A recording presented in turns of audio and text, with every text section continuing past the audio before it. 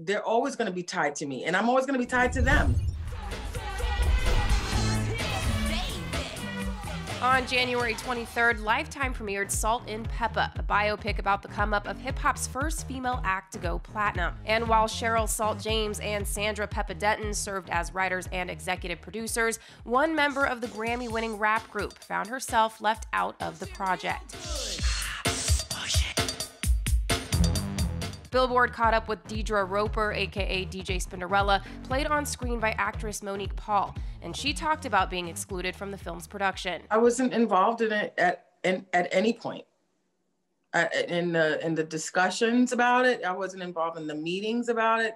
I wasn't involved in the writing of it. Just one day ahead of the movie's premiere, Roper took to Twitter in a series of tweets writing, "Too often, Black women who have made meaningful contributions in their industry are left out of historical narratives. Back when Salt-N-Pepa was building our legacy, which is rooted in empowering women, I could not have dreamed that this same group would one day disempower me. Words cannot fully express my disappointment when I learned a decision was made to move forward with a Lifetime biopic that wrongfully excluded me from every aspect of development and production, all while using my image throughout, given that I played an integral role in the group's story and success." Roper joined the group back in 1987 at age 16, replacing the original Spinderella.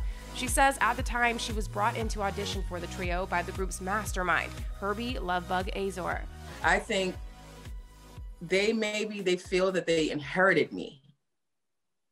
And so his idea and their idea somehow was different, but my idea was the seed was planted as being in Salt-N-Pepa, fulfilling that is what I did, and their intentions may have been different than that. Together, Roper, James, and Denton went on to win multiple awards, including a Grammy in 1995 for Best Rap Performance by a Duo or Group for their hit song, None of Your Business.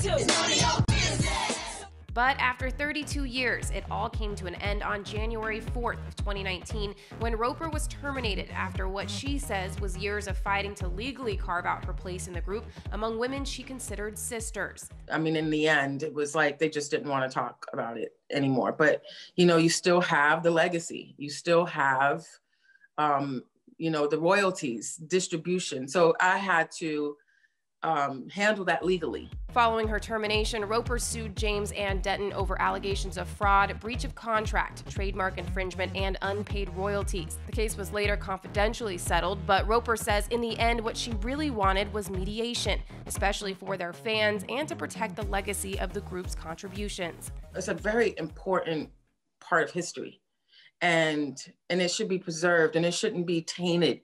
I don't care what the quarreling is. I feel like it's necessary to sit down and work these things out. And at the end of the day, I just, I am apologetic to our fans as a whole. What do you think, without all of this that's going on between the group, what do you think the legacy of Salt-N-Pepa should be? That we are the women that we spoke that we were. We have to stand up to that. The legacy is always what it's been, is to uplift women, and how are we going to uplift women if we can't uplift each other evenly? Back in December, we sat down with both James and Denton and asked them if a reunion with Roper was somewhere on the horizon, and they said this. Time heals all wounds. I think that would be the ultimate, but you never know. I say totally ditto. I'm open, because you never know life. I'm always open. Do you have any thoughts on that? The only way something like that would happen is if we get this business handled and that they offer an apology to me. When you have a legacy, you want to make sure that would outweigh this stuff. So I'm not closed off to that, but I will be respected.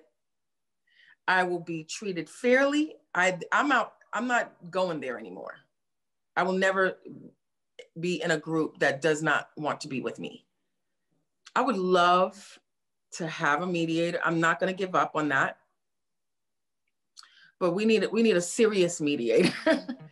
Next up for Roper, she's getting married. Plus, she's currently working on a memoir with the working title Queen on Deck. She's hoping to release this fall. I get to share who I am because I've kind of been in the background with my former group for the most part.